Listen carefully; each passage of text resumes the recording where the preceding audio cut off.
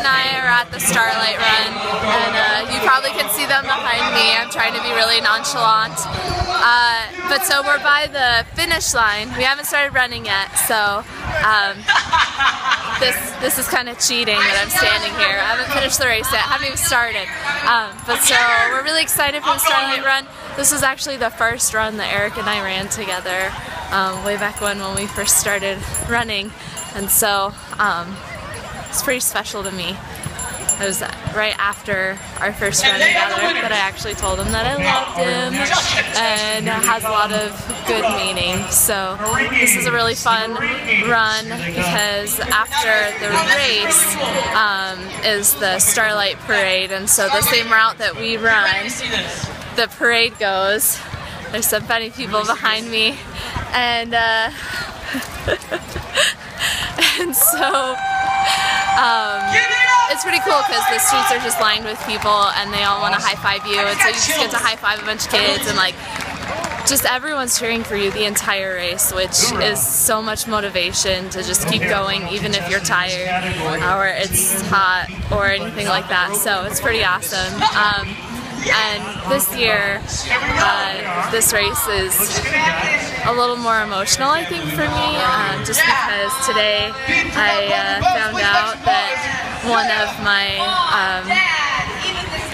of my family's good friends at our church at home, the husband, Tracy Zuki, he had been having some medical and health issues for a while, and so today we found out that he passed away, and so that's some pretty sad news, but it just, I don't know, really rejuvenates me to be thankful for this healthy body that I have and to go celebrate that. And there's no better way to do that than to go run a race and just really celebrate being healthy and being fit.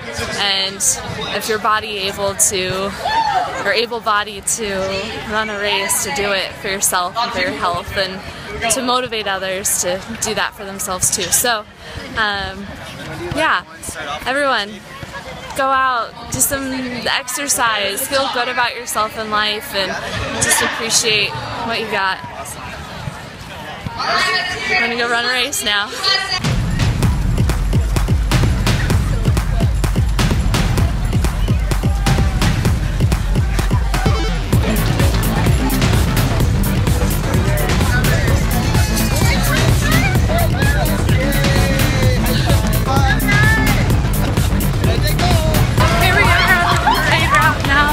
Running. You can see that the streets are all lined with people. Hopefully, it's really dancing. Got all these people running, fun outfits, you know. Look at kids wanting to get high fives. This is such a fun race. If you live in Portland, do the Starlight run. It's a fun run. It's not very expensive, and just the atmosphere is so great, especially if you're not used to running races. People even on the parking structures watching, and they close off the streets beforehand, so kids come and draw things on the ground, pulling up early to get a good spot. This is so awesome. If you don't want to run the race, you can stay at the Hilton Hotel and get a front row seat to watch the race and cheer everyone on. That's cool too. Some restaurants you can even sit outside and eat a meal while watching the race. So this is the last corner, and then you run there, you turn the corner right there on the track, and then you cross the finish line. So I'm gonna wait for Eric and the group, and so we can all cross together at the finish line. But we're so close, and I'm so proud of our group for doing this race, and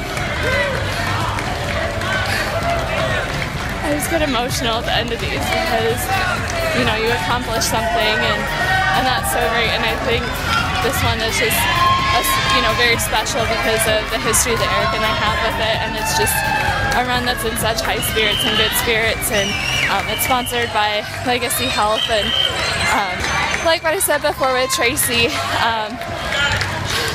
I just am so thankful that I have a healthy body right now and that I'm able to do this, because I know not everyone is, and so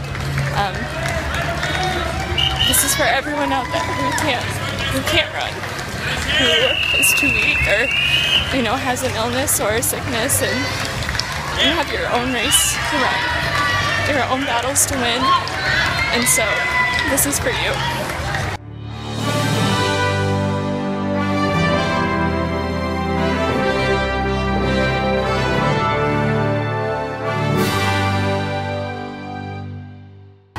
Hey everyone! Hey! So we finished the race, crossed the finish line, and now we're trying to walk to the parade route. Yeah, we're gonna watch some parade for a bit before I have to go back to work. So hopefully we'll get to see a little bit of it.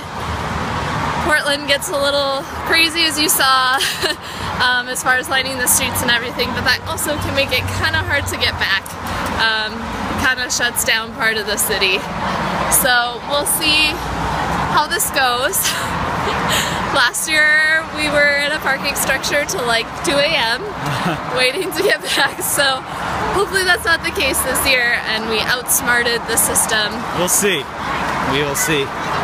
We did a good job. I was proud of everybody, including Aaron, but I was mostly, you know, proud of the other folks running with us, and haven't ran for a while, so it was awesome, all finishing. I'm having trouble talking and he's having trouble keeping spit in his mouth. Wow.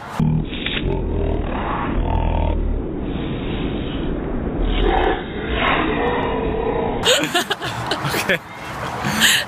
That's what races do to us. Never mind. Say what you're gonna say. No, just proud of everybody. I'm proud of everybody too. Love you. Love you.